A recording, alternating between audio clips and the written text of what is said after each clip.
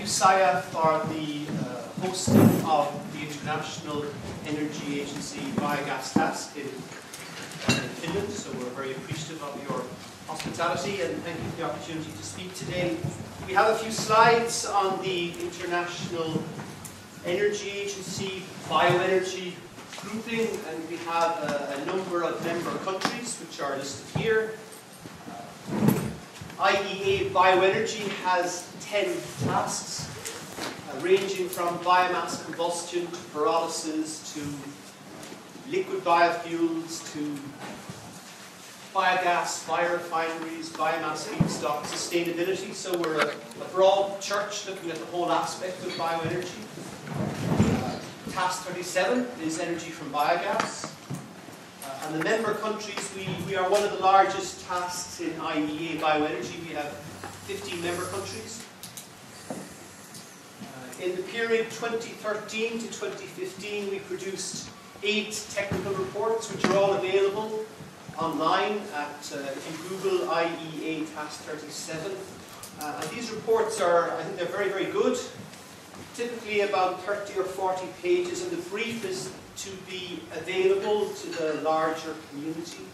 So one of our major outputs is communicating, dissemination, spreading the message, preaching. So we have works on pre-treatment of feedstock, nutrient recovery, algal biogas, the role of biogas in smart energy grids.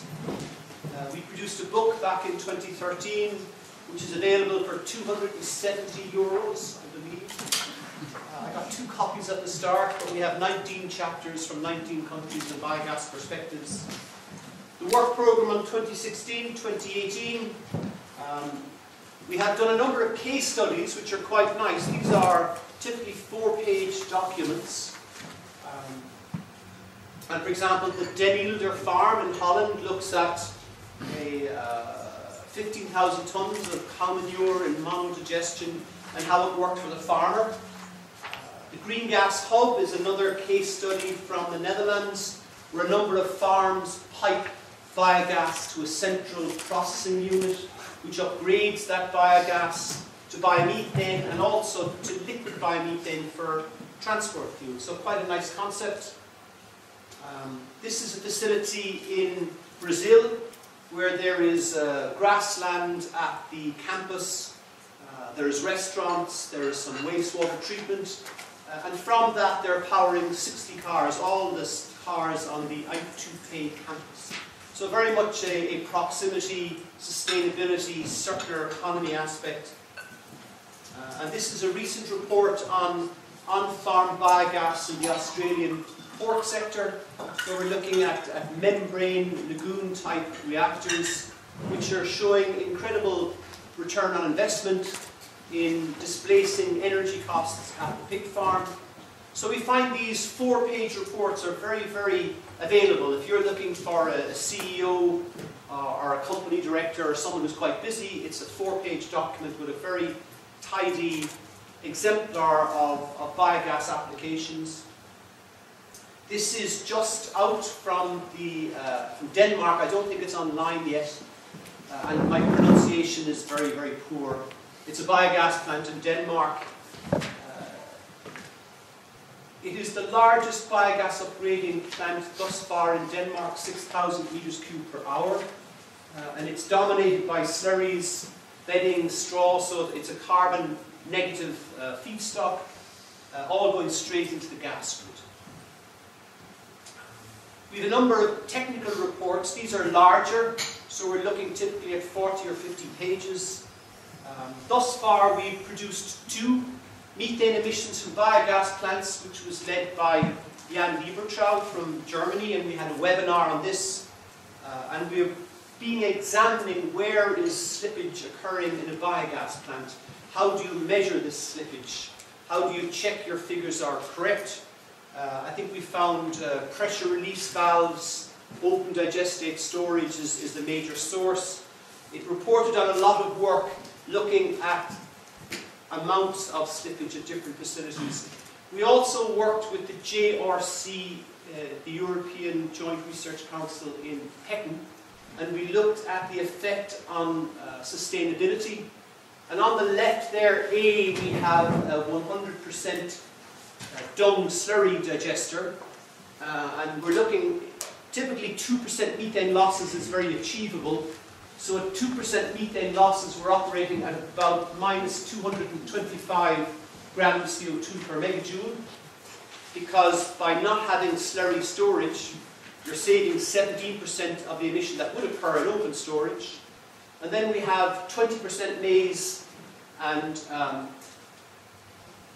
slurry. And the fossil fuel comparator for electricity is 186 grams CO2 equivalent per megajoule. We're meant to save 70% greenhouse gas savings. So at 2% losses, we're still within the fossil fuel comparator. 100% maize is more difficult. But this is something that I have found quite effective. In Ireland, we have now banned the purchase of buses that don't run on diesel, and the government is flummoxed as to what they're going to do. This is, I think these are in Reading. A lot of the buses in the UK are now working on natural gas, as they probably are in Finland and in Sweden.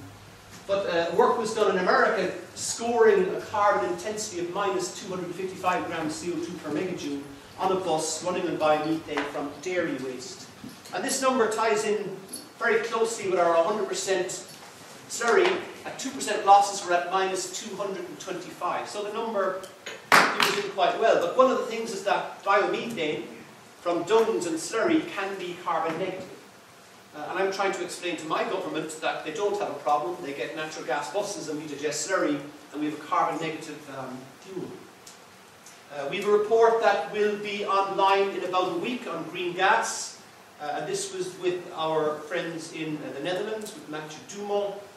And it looked at renewable gas, and I understand there's 6 European gas grids who committed to 100% green gas by 2050. So we've looked at a number of case studies. We've looked at putting gas into the gas grid and dealing with summer troughs. And it's quite interesting, for example, in the UK, the renewable gas will be reforming of biomethane and carbon capture. The sources of renewable gas, typically anaerobic digestion is a starting point, but there's also gasification of woody crops. There is power to gas, where we convert surplus electricity to hydrogen, sometimes onto methane. So that is a sort of a brief overview of what we do. One thing I do find is that when we look at our website, we have data going back for 10, 15 years. There's very, very nice case studies. We have a lot of very good literature. It's very available. So I would advise you all, if you have time and you are struggling with sleeping patterns, very good reading material there. So thank you all for attending today.